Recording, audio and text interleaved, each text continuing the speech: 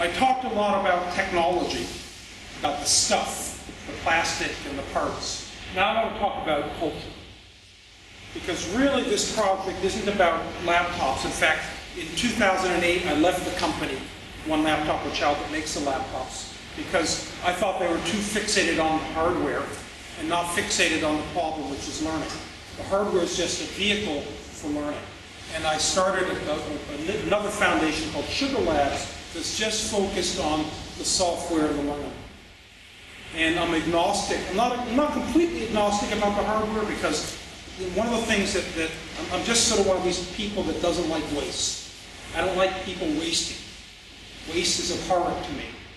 And when I see the kinds of things that are out in the world, they make me a little bit queasy in my stomach. I feel that's just wrong.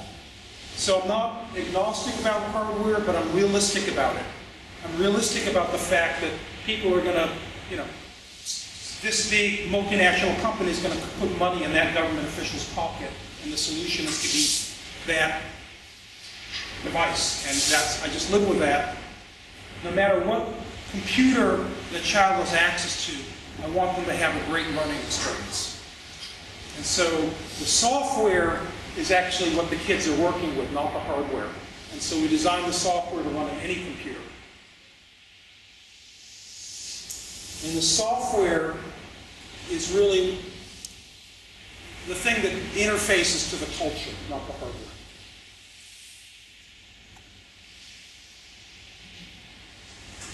Again, a lot of times we're asked, why are you worrying about hardware, software, when kids need clean water, they need food, they need shelter? Yeah, they do. They need those things. And I'm trying to work on the part of the problem that I can work on, and that is learning. I'm not trying to give them laptops, I'm trying to give them learning. And I think that any problem, the solution to any problem ultimately has learning at its basis. So what I'm really trying to do is not solve the world's problems. What I'm really trying to do is give the next generation the tools where they can become the problem solvers. Because the next generation has inherited from us a lot of problems, a lot of mess. And we're not solving problems for them, but we can give them tools so they can be problem solvers. And they need it. They need it badly. You look at, well, I won't get political on it. So, you guys are all in management, so you know all about motivation. And so I don't need to go through this with you, but it's got nothing. Motivation's got nothing to do with carrots and sticks. Motivation has got to do with achieving a sense of autonomy, achieving mastery, and finally having a sense of purpose in what you're doing. If you have these three things, you're motivated, regardless of the carrots or the sticks. And our very first pilot in Abuja, Nigeria, the teacher was in front of the class with a stick. And if you don't have your eyes forward, snap. It's all eyes forward. All eyes on the teacher. You guys better be looking this way or snap! 1 week, the teacher throws a stick out the window. Didn't need the stick. It's because he had these other three things.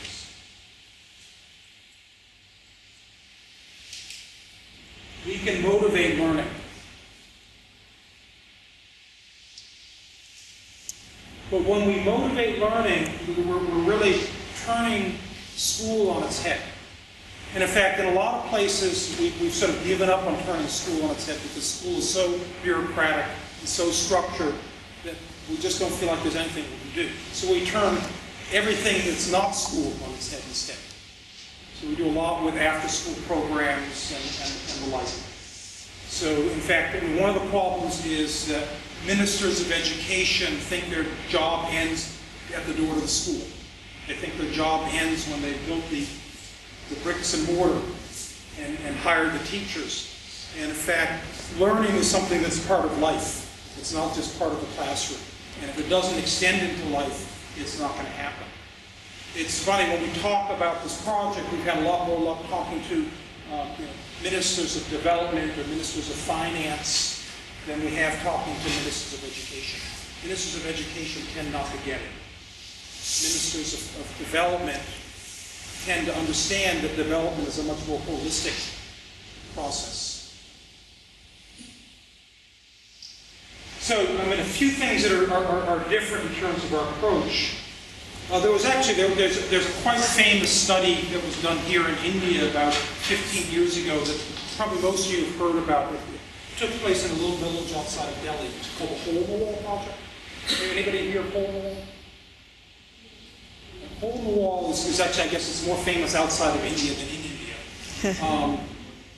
But what they did was they put a computer in, well, sort of pretended to put it in a hole in a wall in a village, just left it there. But in any case, they put a computer in a village and left it there, and the kids all came and figured out how to use the computer.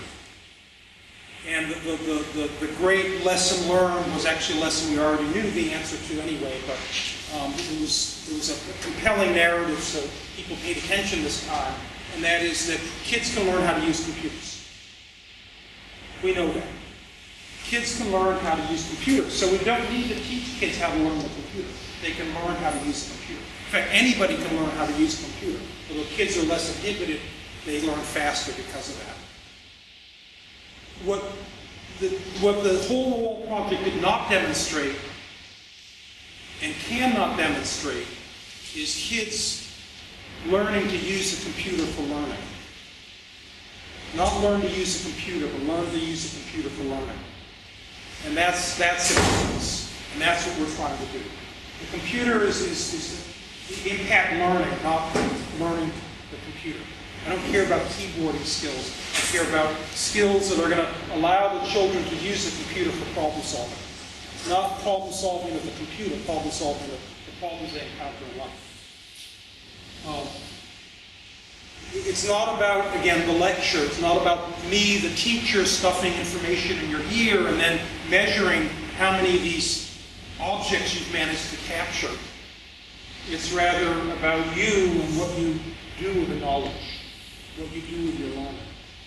The teacher is not an instructor. The teacher is a mentor, shaping the experience, pointing the children towards different things, encouraging different types of behavior, such as reflection. And it's holistic. It's a holistic approach.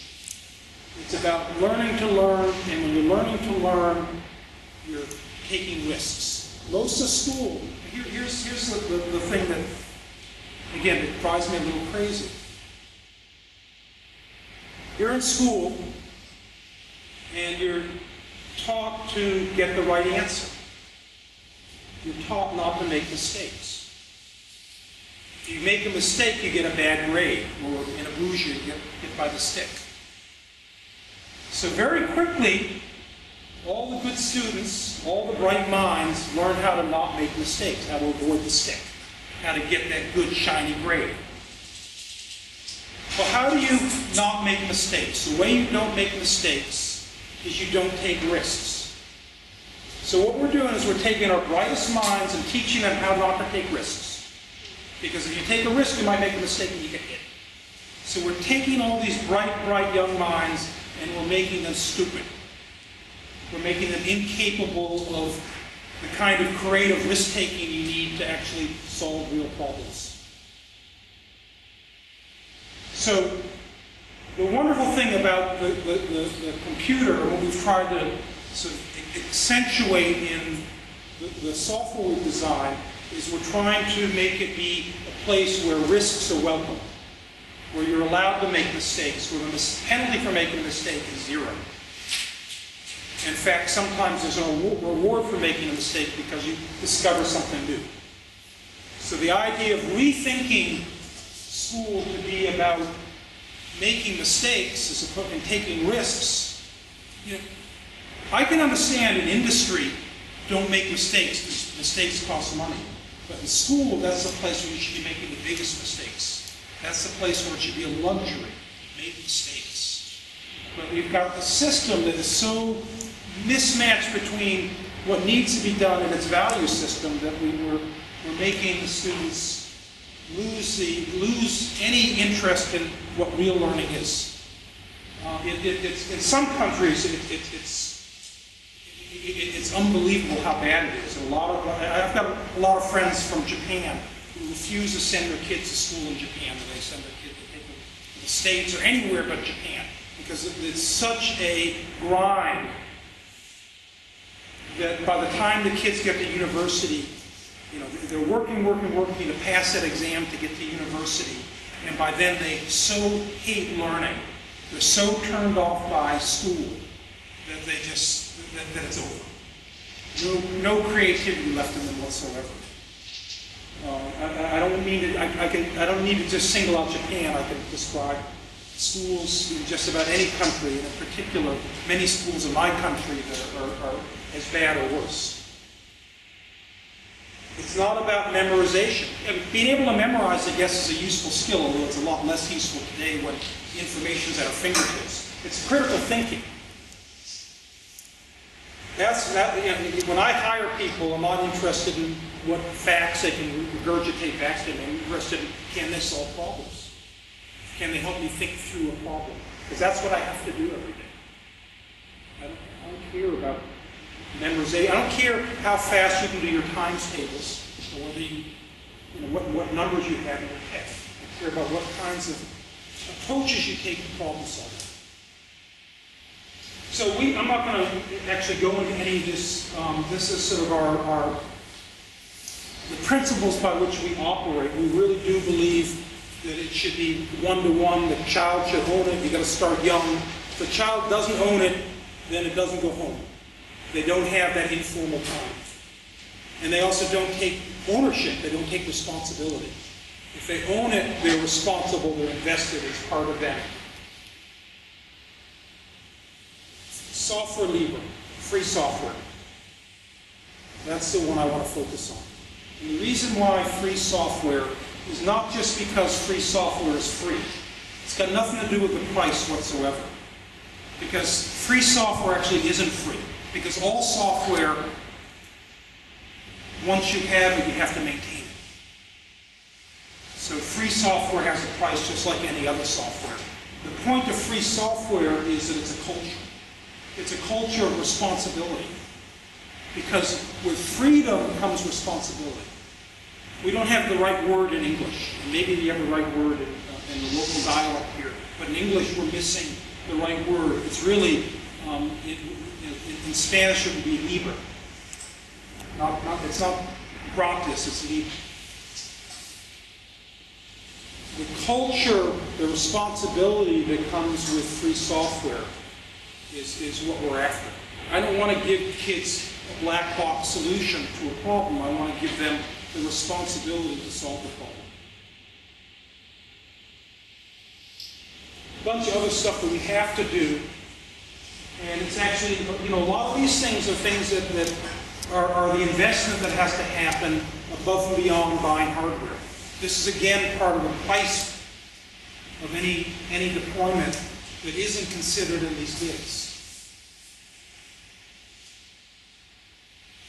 And actually, if I go back for a second, good news is that we've got groups here in Goa that are fastening all these areas. You have in this state, in this community, you've got these resources. And it's just a matter of rallying these resources and making them. So, learning is doing. So if you want more learning, you want more doing. So it's really all about engaging kids in doing. And love is a better master than duty. So I don't care what the problem is that the child is trying to solve. It just should be a problem that's authentic to them. And there are lots of problems out there. So we do a lot, actually, the kind of learning that we want in elementary school is a lot like the kind of learning you find in a management school. If you think about this, as I was walking over to the lecture hall today, I walked past the breakout rooms where you guys sit around and collaborate and work together on problems. How often did you go to breakout rooms when you were in elementary school? Not so often. It's those kinds of habits we want to instill right from the very beginning. That's, it's ironic that the only time that collaboration is called cheating is when you're in school. And so we want to break that mindset. So, again, I have to be a realist, and I have to accept the fact that there are all these measurements of things that don't matter. But the kids have to pass their exams or they're not going to move on to the next level. The system is skewed in a particular way, and I can't change that. It's going to take generations to change that. The change in school is going to happen because a generation of kids are going to come to school with such different skills that they're going to change it from the bottom up. It's never going to change because of an enlightened minister of education. Because even if we have an enlightened minister of education, he or she has such an entrenched bureaucracy that it's impossible to change. The kids will change school. A colleague of mine, Alan Kay, once defined technology as anything invented after you were born. And to the kids, this generation, this is just stuff, it's not technology. This is just stuff, it's not technology. They just live with it. They grew up with it.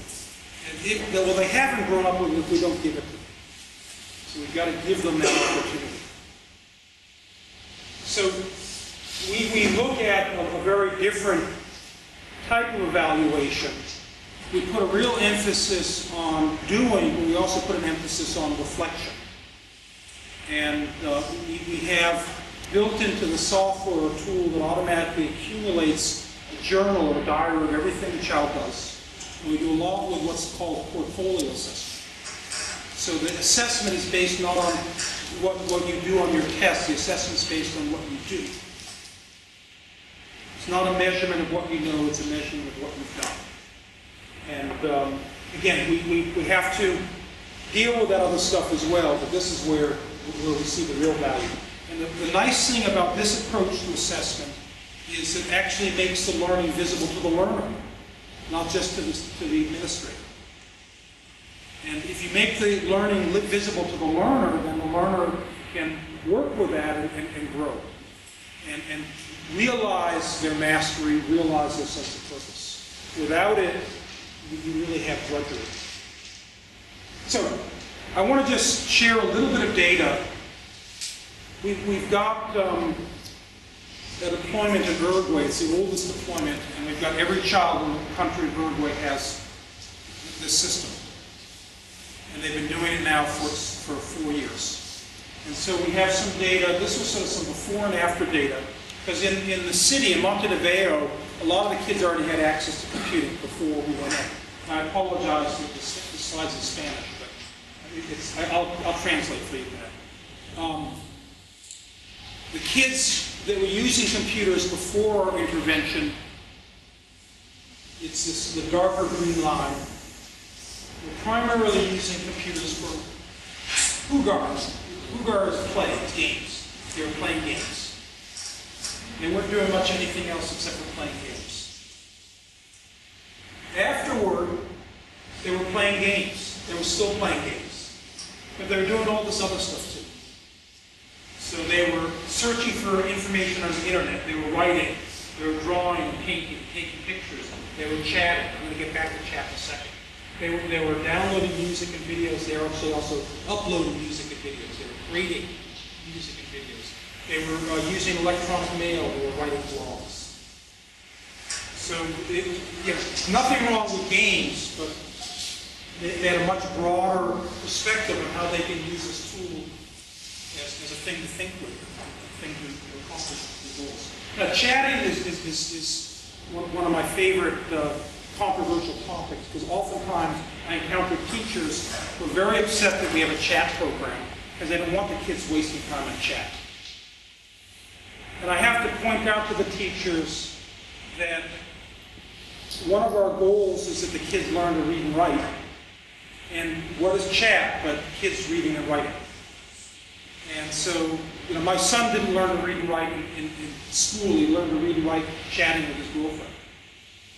And so this idea that we've got these tools that motivate kids to be expressive and communicate. Let's use them.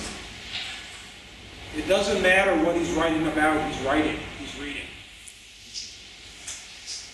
So, this is my favorite picture of kids with laptops. This is a picture of some kids. These two children are from a little town called Cotopaxi in Paraguay. It's much more remote than the villages we went through on the way to get to the school today. And the reason why I like this picture so much, the reason why it's my favorite, is you'll see that on the laptop the children have put some stickers. Now, why is that significant to me? Because children put stickers on lots of things. The reason why it's significant to me is that when we designed the laptop, we purposely designed the laptop to prevent the children from putting stickers on the laptop. We were so enamored with our design that we wanted to keep it pure and not have the kids decorate it. And yet the kids managed to put the stickers on anyway. The kids wanted to put stickers on, they had a problem. We were trying to get in their way. They did an end run around us and figure out how to put the stickers on the laptop anyway. Go kids. These are problem solvers. So it's hard to take a picture of a kid with a computer that doesn't just look cute, but doesn't tell you anything about the learning. This is a picture that tells me something about the learning. They were problem solvers. It's another picture also from the same village. This is also in Cotopaxi. This is not the factory. This is not kids building laptops. This is kids repairing laptops. Because believe it or not, even our laptop, every once in a while, something breaks. And when it breaks, you don't call up the local service center. You fix it yourself. We designed it so the kids could fix it themselves. We put extra screws in the handle because we figured if the kids took it apart, they might lose some screws. We quip, but I'm pretty serious about it, that the warranty is not valid until you open it.